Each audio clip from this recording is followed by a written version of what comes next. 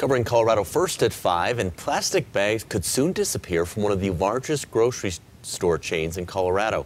Kroger, which is the parent company of King Soopers and City Market, says it hopes to eliminate plastic bags by 2025. And in some Kroger stores, that change is already happening. Yeah, it might mean more than just getting rid of the bags at the checkout counter.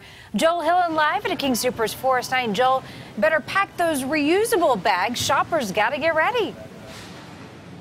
Yeah, you got to get ready because it's bags that we're talking about here.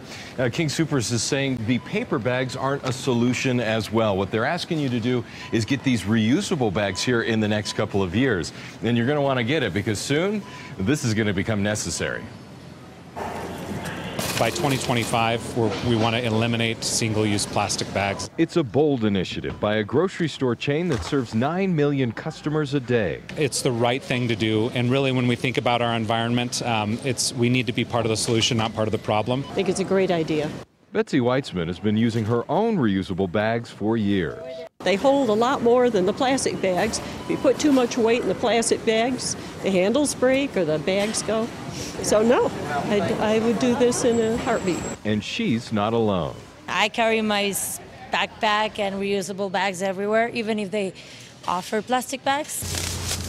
The process of eliminating plastic bags will gradually roll out over the next 7 years, so customers will be more than ready when it happens. Usually when you go grocery shopping, you plan ahead anyway, so just plan ahead. Keep one in the car. It's not that hard.